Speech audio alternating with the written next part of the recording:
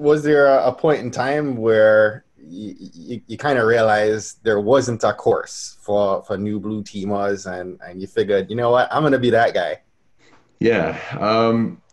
So throughout that time, as I had started teaching more, I had progressed, become a senior analyst, and ultimately had the opportunity to become the SOC manager of the U.S. SOC. And as the manager, I had to do hiring of new folks, fairly frequently. And so it was always a case of like, we wanted to have a policy of like, there was a base level of training that everyone needed to go to.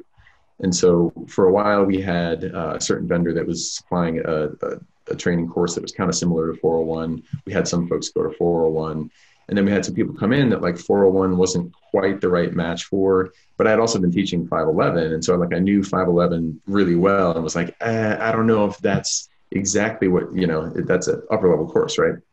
And so I was always looking for that one course that was, you're definitely going to be a SOC analyst, but we're not going to assume you've been doing it for years. And so 401 was kind of like super broad and didn't assume that job, but 511 was more threat hunting and senior analyst type work. And so I really wrote the class to kind of solve my own problem, which is like, what do SOC managers do for the new hires, right? Because that was a problem I had seen, I had experienced, and we tried to, tackle it different ways, fairly successfully. But I wanted to write exactly into a course a solution to that problem.